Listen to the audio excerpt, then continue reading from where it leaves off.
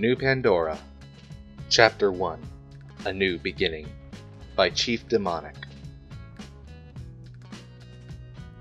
It has been nearly 17 years since the Vault Hunters had been on any real adventures. Lilith had assumed command of the Crimson Raiders, with Mordecai and Brick as her top two men.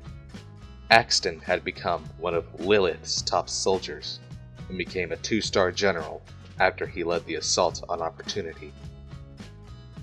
After 2 weeks of nearly constant fighting, the city had become theirs.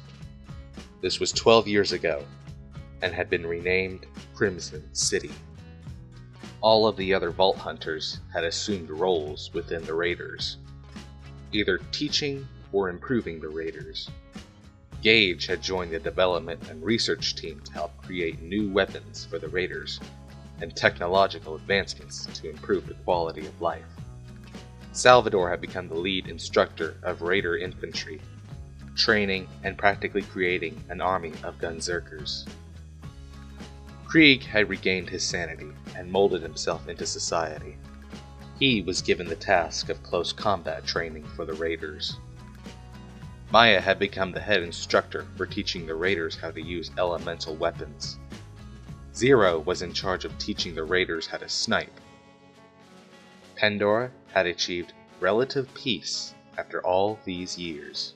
Bandit clans still existed, but remained in their own secluded areas. Zero stood inside the close combat training arena with a wooden sword in his hand. His opponent was a teenage girl with long black hair that fell past her shoulders. She had blue eyes that matched the blue streak in her hair that went down the left side. She quickly brushed the hair that fell in her face out of the way and took a fighting stance. "Ready, Angel?" Zero questioned as he raised his wooden sword.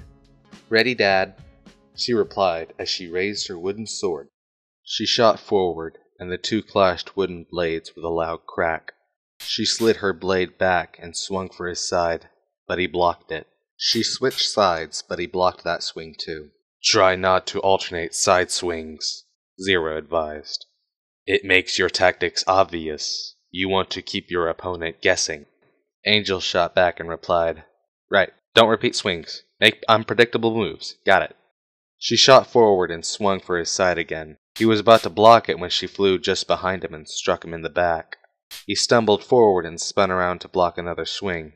She swung at him mercilessly, and he was starting to have trouble keeping up. He blocked one swing when he noticed she took a step that landed next to his foot. She kicked her foot to the side and tripped him, sending him to one knee. He looked up and was met with Angel's wooden blade at his throat. She was panting, and sweat started to drip from her. "I win," she panted. She took her blade away from him, and he helped him to his feet. "It seems that the student has finally surpassed the master." Zero chuckled as he placed his hand on his daughter's shoulder. "Thanks, Dad," Angel replied. "Can I get my own sword now?" "We'll see. You always say that." He patted her head and laughed. "I know. Let's get showered and get out of here. Your mother's going to kill us for staying out so long." Angel laughed. "Right. She'd be mad if we were even a minute late to the party." Zero headed for the male locker room and started to shower.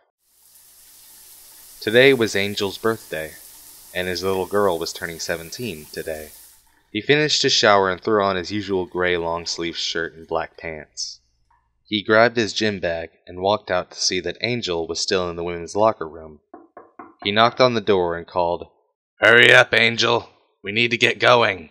She shouted from the inside, "I just need another minute." Zero pulled down on his face and groaned. "We'll be here another hour if you need another minute." He sat down at a bench and waited for his daughter. She finally walked out after 10 minutes, wearing a nice blue shirt and black pants. Her hair was a little more fluffed than usual, and she was wearing makeup. "Is that what you're wearing to the party?" Angel questioned as she put a hand on her cocked hip. "Yes," Zero answered as he stood up and shouldered his bag. "Dad, it's a party. You can't just show up looking like you just left the gym." "But we are leaving the gym." "That isn't the point. We need to get you some better clothes." "Angel, we're both going to get an earful from your mother as it is. We don't need her to kill us." Angel looked like she was about to say something, but just sighed. Fine. Zero patted the top of her head and laughed. One day, Angel, you'll learn that I'm always right. I'm a teenager, Dad. I think I'm always right. Yes, and someday you'll learn that you are not. Angel threw her hand up in the air and admitted defeat. Fine, you win. Let's go. Zero laughed as he patted his daughter's head. There you go. Now you're learning. The two walked out of the building and started making their way to the outskirts of Crimson City. The party was visible from the middle of the bridge, and Zero smiled to see how well it turned out. There was a large table with different foods and a large cake at the end. There was another table next to it with gifts on it. Angel ran over to meet her friends as Zero found his wife, Maya. She was talking with Axton as Zero wrapped his arms around her waist and kissed her cheek. Where have you two been? She snapped as she spun around. The party started a half an hour ago. Maya's hair was longer, just barely falling past her shoulders. She was wearing a light blue shirt with blue jeans as she scolded Zero for being late. Zero stood there and smiled as his wife yelled at him until she barked. Stop smiling when I'm yelling at you. It makes it harder to do so. Zero kissed her forehead and chuckled. Yes, dear. Maya smiled and questioned. So what took you two so long? Angel finally beat me. Really? Yep. Finally took all my lessons to put them to use. Zero put his arm around his wife as they turned to look at their daughter, who was talking with her friends from school. Our little girl is growing up. Maya choked a little. They'll do that to ya, Axton added. Zero shook Axton's hand and exclaimed, Glad you could make it. Wouldn't miss it. You know we're all family. I just want to know where Gage and... There they are. Zero looked to the bridge to see Gage with her hair down and a small boy that looked almost exactly like Axton, but with red hair. Gage was still in her jean jacket and work pants, splattered with grease and various lubricants. The boy was wearing a green shirt and blue jeans and carrying a long box under his arm. Where have you two been? Axton questioned as his wife hugged him. Me and Justin were just putting the finishing touches on Angel's gift, Gage replied. Justin put the long box on the gift table and went over to Angel, who seemed overjoyed to see him. This had better not be another robot companion that will turn against us, Zero grumbled. This is totally different, Gage proclaimed. And I fixed all the problems on BuddyBot. Zero rolled his eyes at the Mechromancer and asked, How is Justin's latest project going? Justin was a mechanical genius like his mother, and wanted to be a soldier like his father. Axton would tell Zero that he would find Justin working on all different projects to help with the military, but all of them would fail. He thinks he almost has it down, Axton answered. I don't really think that a person could support a plasma minigun on their shoulder while having a metal plate on their chest. Too much weight if you ask me. He'll figure it out. He's a smart kid. Smartass is more like it, Maya added. I wonder where he gets it from. All of them looked at Axton, who commented, Hilarious. They continued to talk until Gage pointed out, Hey, Krieg's here! They turned to see the former Psycho walking with his wife, Patricia Tanis, and his son Patrick. Krieg was still built, but adapted to wearing a black shirt and no Psycho mask. His face was scarred from all the tests Hyperion performed on him, and he was completely bald. Tanis remained the same, except she grew her hair out a little bit. Patrick looked like a perfect combination of the two. He stood almost as tall as his mother, and had her short brown hair. He was built like his father, and mainly stayed quiet. The Psycho family walked over to the group and greeted. Patrick went over to Angel, while Krieg shook all of the guys' hands, and Tanis hugged the girls. Took you two long enough. Patricia decided that she had a few experiments to run before we got here, Krieg answered as he gestured to his wife.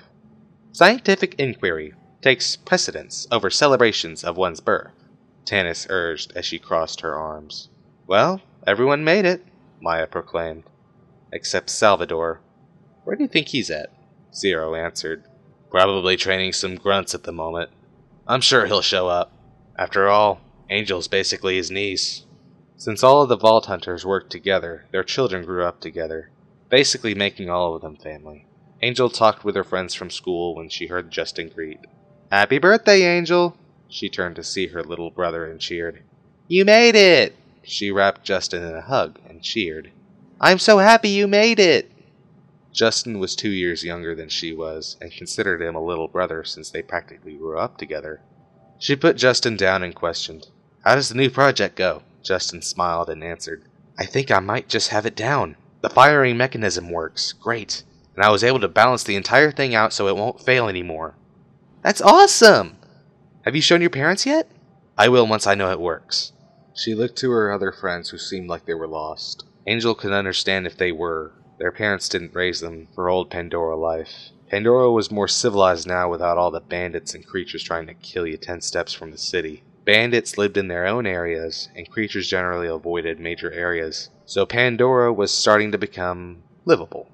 "Don't worry if you don't get it," Angel chuckled. "Just Vault Hunter stuff." The 3 other girls laughed at the idea of being a Vault Hunter, but that's what Angel wanted to do with her life. She wanted nothing more than to be like her parents, to be a Vault Hunter. She knew that Justin wanted to be a soldier and Patrick wanted to be a scientist. But Angel just longed for the freedom and carefree life of a Vault Hunter. She was tapped on the shoulder and looked up to see Patrick's smiling face. "Patrick, you made it too!" Angel cheered as she hugged at her older brother. Patrick wordlessly patted her back as Angel let him go. He handed her a small book labeled Vaults, Remains of the Iridians. Angel's jaw hit the floor and she stammered, But this isn't even supposed to be released yet. How did you..." Patrick pointed to the book, and then pointed at his mother. "You got her to get me a copy? This is amazing!" Angel cheered as she hugged Patrick again. She went over to the table and set the book on it, overjoyed that she had a book on vaults. She looked over at the adults who were chatting it up with each other. Angel returned to her friends and continued to talk with them for a while. The party went on like a usual birthday party did. Cake and food, with all the usual singing. Angel thought the gifts were nice. Her friends got her some nice clothes and off-world music, which Angel enjoyed from time to time. Justin handed her his gift and commented, "I think you'll like this." She opened it up to see the most glorious sniper rifle she had ever seen. It had the shape of a Maliwan E-Tech sniper, but without the wings, and had a black and blue paint job. She picked it up and proclaimed, "She's beautiful! Who made this?" Justin proclaimed with pride, "Me and Mom did. It's a pulse sniper with rechargeable clip, good for 60 shots, before needing to recharge." "This is completely and utterly awesome! Let's try it out!" Angel grabbed the standard military-grade magazine and put it in the bottom of the rifle. She looked through the scope and put the sights on a rock about a mile away. She used what her dad taught her about sniping, and slowed her breathing. She gave the trigger a slow squeeze, and the recoil nearly threw Angel off her feet. "It has quite a kick to it," Justin laughed. Angel put it on the table and cheered, "Thank you so much!" She felt a hand on her shoulder and turned to see Dad handing her a small box. "Last one," he proclaimed as she took it from him. She opened it up to find a black stick about a foot long.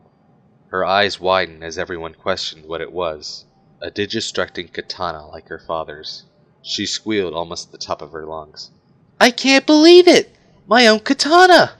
Thank you so much, Dad!" She wrapped her arms around her father and repeated, "Thank you, thank you, thank you!" He laughed and responded, "Why don't you give it a few swings?" She let him go and grabbed the cold metal of her new weapon.